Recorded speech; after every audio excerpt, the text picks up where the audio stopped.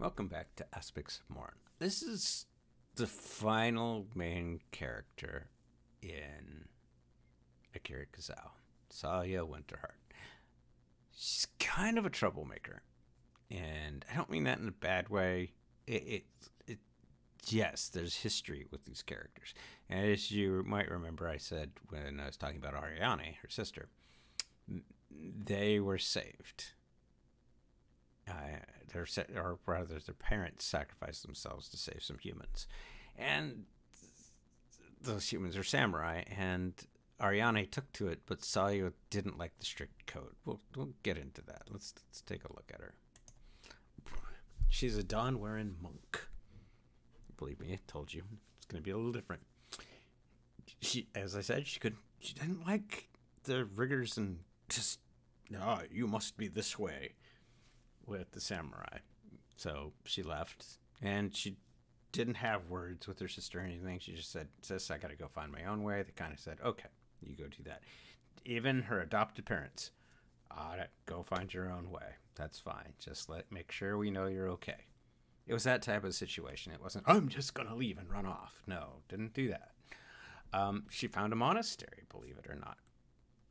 Wandered for a little while, like a year and a half, and then finally found a monastery that practiced peace and martial arts. Yes, that type of monastery. She got into it. She loved it. She literally became kind of a hipster, hippie as it were, of this world. She's the younger sister of Ariane. She's like 10 years younger than her sister. Remember, they're both elves in bloodline, so they've lived quite a long time at this point. All my characters that you're going to meet, there's no origin stories here. They're conceivably around 28 to 35. Age-wise. Maturity-wise, yes. But elves live a lot longer, so their age is different. I'm never going to identify exactly how old these characters are, but I will say they're past 13 years completely. They've matured. They've been at heroics for a while. Part of the problem with Sahlya is she fell in love with Kazao, even kissed her, while her sister was dating her. Received a black eye for her effort from Kazao herself, because Kazao only has eyes for Ariane. And she's like going, nope, that was wrong. You owe your sister an apology.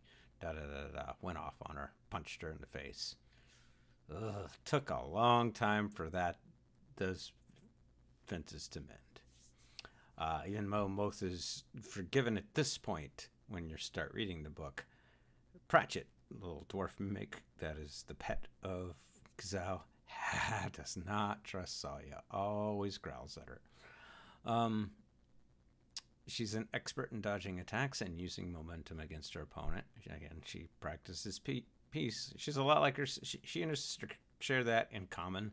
They're not out to hurt anybody. Even Kazao doesn't like hurting people. They're out to, and that's another thing. No, you're not going to see any derezzing in my books. Not like that. No. I mean, they're gonna, if it's a villain, 9 times out of 10, the villain's going to a prison planet. We'll get into prison planets later. There's a rule set. And I told you before, she is different in how she got the lycanthropy. The originator of lycanthropy in my universe is a creature called the Luke-Garou. I looked this up in mythology, urban legends. That's, in some instances, what it's referred to. This is the origin point, the big alpha, the thing that created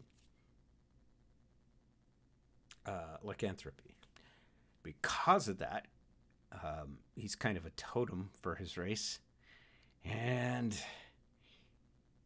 her cure doesn't set properly, so she has to take medication constantly to keep it in check. The cure worked physically, but she still can go feral if she doesn't take her medication. So she does have kind of a to her. And that does play a role in the book you're going to read. And that's Sahlya. That's the last of the main cast. Next time we're going to start going into a little bit of the supporters. We're going to go over Pratchett, and we're going to go over Gertrude, and then we'll go over the main villain and her race. Not that her race... I have no inherent bad races. There's some bad apples that still are represented by the less than favorable aspects of some society.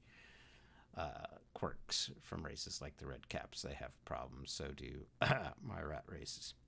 But you'll see that when we get to it. As for now, I will see you guys in the near future, and thank you for listening.